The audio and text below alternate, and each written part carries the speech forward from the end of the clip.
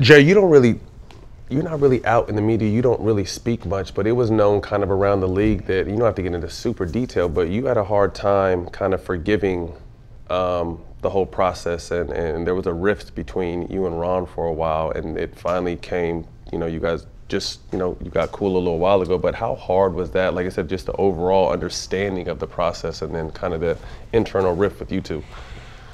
I think if you know me, like, I'm about the right thing, right? I am very intense in many ways. I am a 0 to 10 guy, but I like to talk things through. And Ron, here's what I wish I would have knew back then that I know now, is his struggles, right? Mental health is a real thing in our world, and we all deal with things a little bit differently. He was dealing with it in a way that I didn't understand.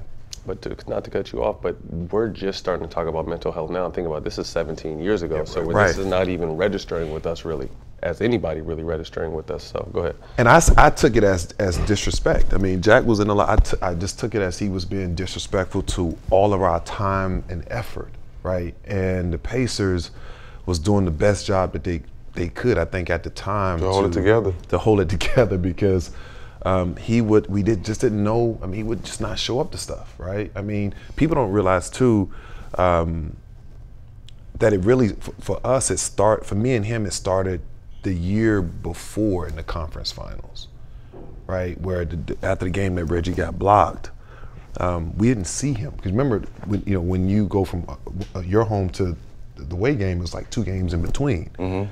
We didn't see him until shoot around 2 days later, right? And so that was kind of the real moment where I was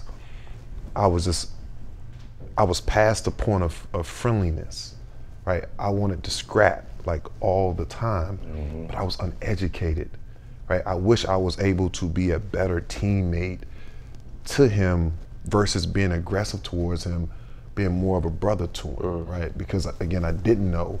And so I had an opportunity to sit down with him. Shout out to the Big Three.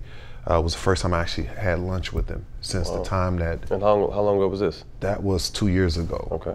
And me and him just sat and had lunch together, and we kind of talked things through. And we're just in a better place. The one thing that keeps getting lost in his doc that he did 2 years ago, and even this doc, I'm like, damn, why the hell, things I'm saying about him isn't getting put into the doc? It seems like they want to keep that rift between me and him. I'm super proud of where he is today. Right? It takes a lot for a man to talk openly about his failures and his struggles and stuff like that. We are all prideful, men, and to hear him say that means a lot, and I'm proud of him from that perspective.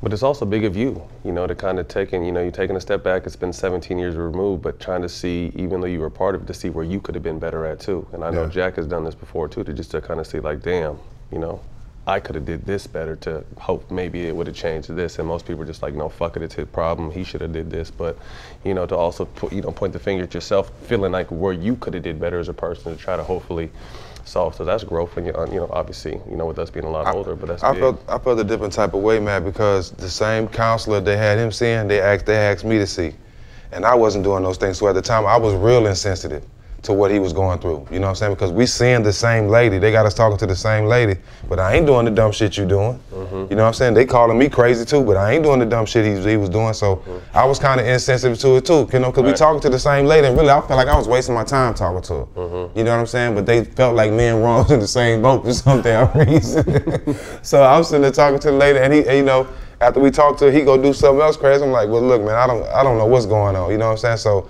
I was kind of the same way. I was insensitive too.